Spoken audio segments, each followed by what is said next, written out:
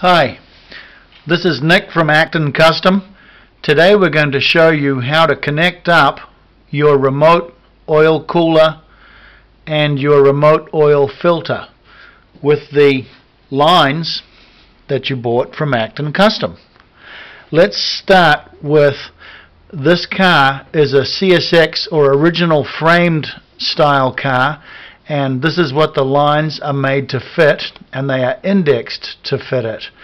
You will see, looking at the video, that the inner fender and the exhaust system is all off this car, which is a good time to install these lines, and it's a good time to show you where they all run.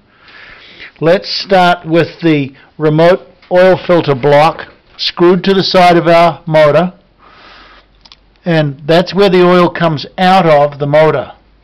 The first thing that goes through is a pipe to AN straight adapter screwed into it.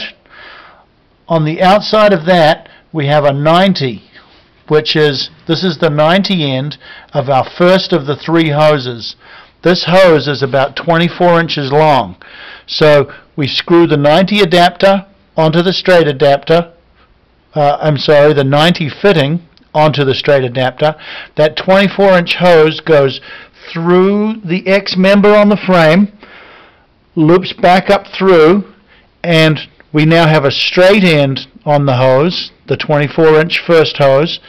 That goes to a 90-degree adapter, which takes us through into the oil filter housing.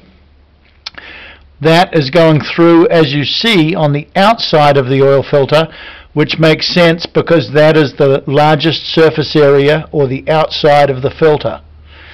We're now going to go to our second line. We're going to come out of the top of the oil filter. We're going to screw into a straight adapter this time. So this goes the pipe to AN straight adapter.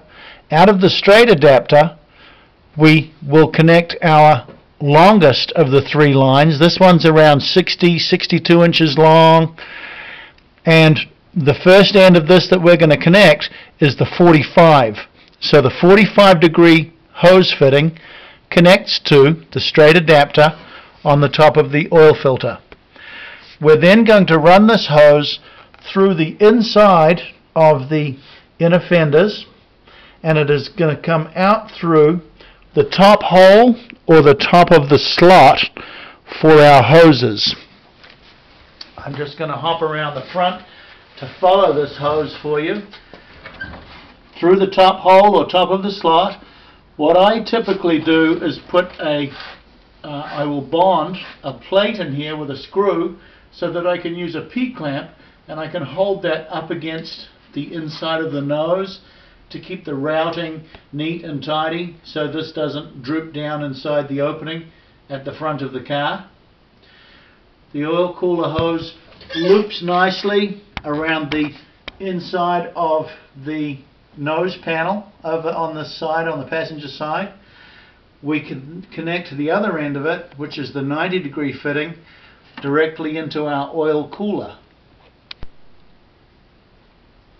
Here we are at the front of the car with the oil coming through the second line, through the 90 fitting, through our oil cooler, back out of here to our third and final line, which is about the 42-inch long line. That has a 90-degree fitting on this end. This runs up inside the nose panel and back through either the bottom of our slot or the bottom hole of our oil cooler holes in the aluminum panel. Here we are with the third and final line. It's gone through the aluminum panel in the nose. This is going through the bottom of the slot or the bottom hole up over the top of our shock mount inside the inner fender.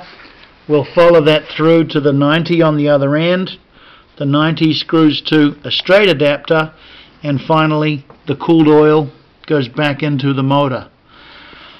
This shows the whole remote oil cooler and remote oil filtering system all set up on an FE motor inside an original style frame.